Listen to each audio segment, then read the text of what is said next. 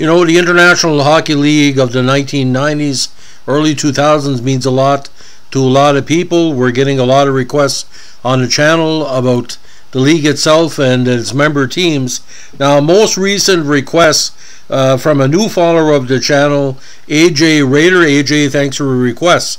He wanted me to do something on the Detroit Vipers. Well, the Detroit Vipers are a very unique situation. I covered the Vipers for a couple of years back in the day because my good friend Gordy Dwyer, who was in the Tampa Bay Lightning system at the time, played for the Vipers for part of 2 seasons. Now, the Vipers themselves were an International Hockey League team founded in 1944 and played at the Palace of Auburn Hills. A very interesting history, ladies and gentlemen. Their mascot was not a snake, it was a bear called the Vipe Bear.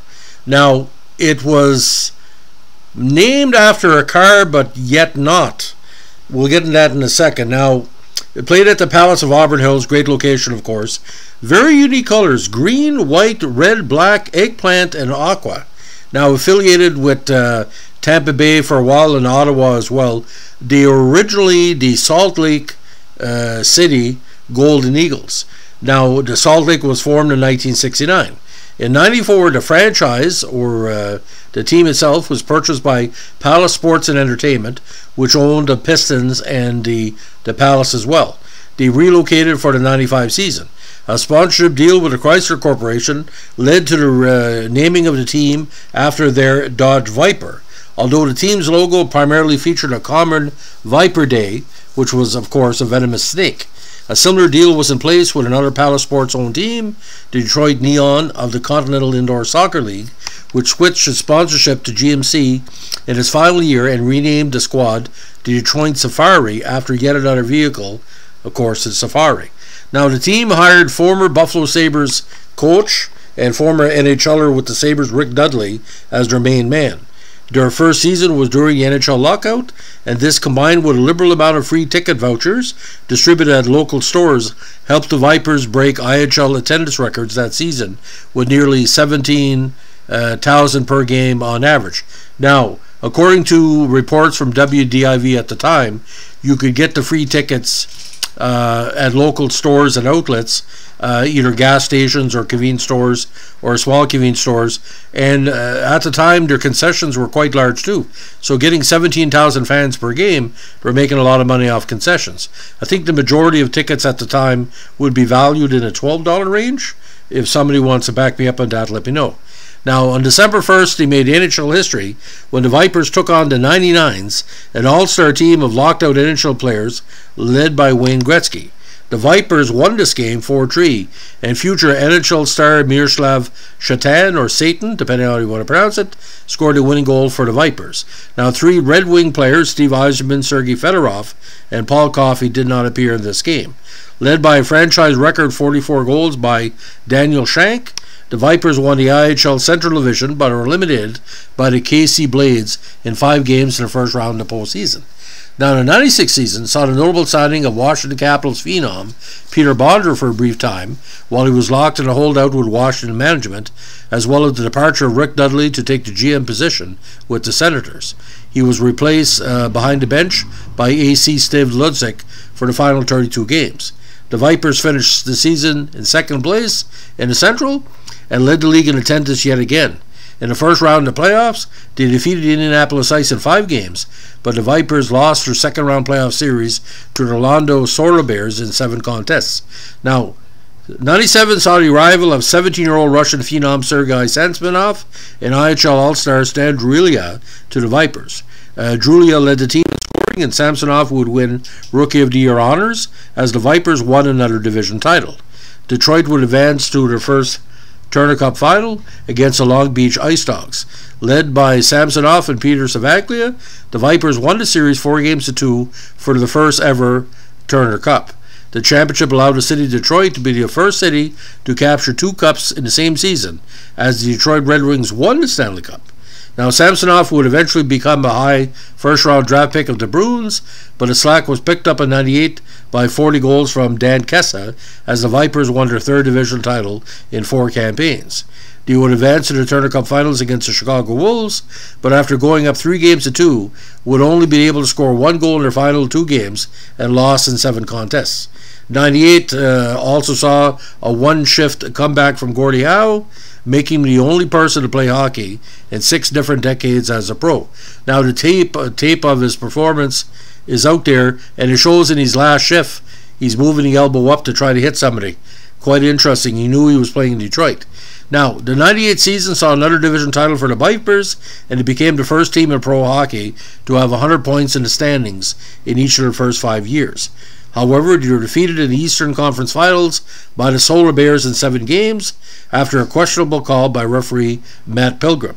In 99, Palace Sports and Entertainment purchased the Lightning and made the Vipers their top farm club. Vipers coach Steve Ludzik was moved to Tampa Bay as part of the Palace's efforts to rebuild the struggling NHL team. The great Paulin Bordelot took over as Vipers coach. Now, this is where it gets bizarre, ladies and gentlemen. The Vipers' woes were nothing, however, compared to the worsening health of the IHL. The league had overexpanded itself throughout the decade and was paying the price in red ink. Additionally, strange relations with the NHL cost a number of IHL teams their NHL affiliations, and with it, their noted subsidized salaries. By the start of the 2001 season, the Vipers were one of only 4 IHL teams affiliated with NHL squads. That season saw the Vipers finish dead last in the league in standings and attendance. The impending demise of the IHL, combined with the plummeting attendance, led Palace Sports to find a new affiliate for the Lightning. On June 4, 2001, both the IHL and the Vipers ceased operations. Now, because the Vipers were owned by Bill Davidson, a Detroit businessman with an estimated worth at the time of $3.5 billion, he held numerous holdings under the banner of Palace Sports Entertainment. Davidson's holdings included the Pistons, the Detroit Neon, the DTE Energy Music Theater, and the Palace of Auburn Hills, where the Pistons and Vipers played. Now, Davidson would later add or purchase the Detroit Fury, Detroit Shock, and of course the Lightning. The CEO of Palace Sports Entertainment, Tom Wilson, oversaw the daily operations of the Vipers. Now, the Vipers were aggressive in marketing and player acquisitions. The team acquired minor league free agents with prior success in the AHL or IHL, including Peter Savaglia, Stan Drulia, Lonnie Loach, and Daniel Shank. The Vipers also made hockey headlines by signing star NHL players in the midst of contract holdouts, such as Peter Bondra and Michael Pavanka of the Capitals in '96 and Brian Smolisky of the Pittsburgh Penguins in '97. Now, the Vipers also served as a launching site for young Eastern European players looking to adjust the NHL-style game, which involved a slightly smaller rink and more aggressive play. These players included Peter Sikora, Stan Nekar, Miroslav Shatan, Satan, Christoph Oliwa, and Sergei Samsonov. Samsonov in particular was a popular player who made his Vipers debut in 1996 at the age of 17 and was widely regarded as a phenom. He was drafted off the Vipers by the Bruins following the season as the 8th pick of the first round in a '97 entry draft. He would win a Calder that year as the NHL's best rookie in '98. Now, veteran NHL players concluded their playing career with the Vipers, including Dan Quinn, Gerald Gallant, Brad Shaw, Brent Feddick, Jimmy Carson, Michel Petit, and Sean Burr. Now, the Vipers also made headlines in '98 by signing Hockey Hall of Famer Gordie Howe to a one-day contract. Howe was 69 at the time, suited up for the Vipers, and again played one shift. The publicity stunt was intended to drum up interest in the club, as well as afford Howe the opportunity to play a pro hockey game in 6 consecutive decades. Now, Davidson, of course, bought Tampa Bay in 1999, and the Vipers were named as affiliate and served as such until the league ceased operations in 2001. Now, other key players, maybe I haven't mentioned yet. Let's go over them again. Don't leave anybody out. Phil Bourque was there for a little while. Dan Cloutier, Ian Herbers, Johan Hedberg, Dan Kessa, Sammy Salo, and Tim Thomas and Kevin Weeks. Now, again, affiliate of Ottawa, 97-98, and with Tampa Bay, 99 and 2001. But for its time, it was one of the most important independent franchises in pro hockey history because it helped support Tampa Bay from an affiliate standpoint, help continue to support the expansion of hockey in Detroit of the modern era. Now, the only problem I had with this, you couldn't see any Viper games on Canadian TV.